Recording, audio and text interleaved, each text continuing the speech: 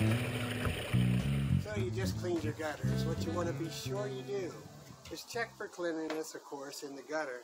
Make sure your petty drop is clear of all debris. Make sure you have no backup here in the elbows.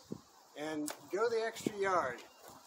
While it's running, check to see if you have any overflow here at the drain tile. It could be very simple that you've just pushed debris down into the drain tile and it needs removed. If you're seeing backup here at the downspout drain after you've cleaned your gutters,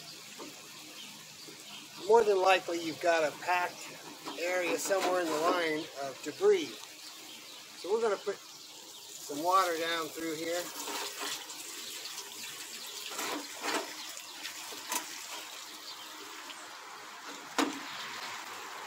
And see how long it takes for it to back up. If it backs up right away, you know it's here at the elbow. If it takes it a long time, well, it's closer or probably out at the street.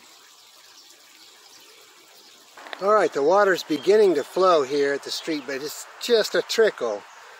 It's not coming out very well. Let's see how it's doing up here at the downspout. Alright, so I let this run for just a little while, and sure enough, it's backing up right here at the downspout drain. Just starting to. And it took it, oh gosh, 5 minutes to back up to here. So the problem was definitely not at the downspout elbow. All the debris, I think, has been pushed down through the line when they did a gutter clean here. They did a great gutter clean. Cleaned the downspouts, but the debris all came down through the downspout at one time. Let's go out to the street and take a look. I can see a problem right here. Looks like this debris, there's debris packed right here at the end, at the curb hole.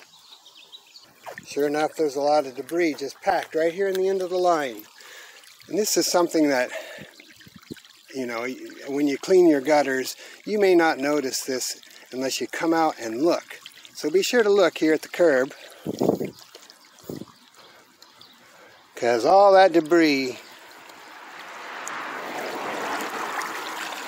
has come down through there. And look at that.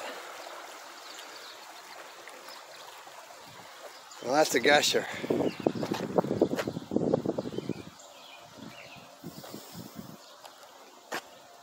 Sometimes maintenance can be so simple.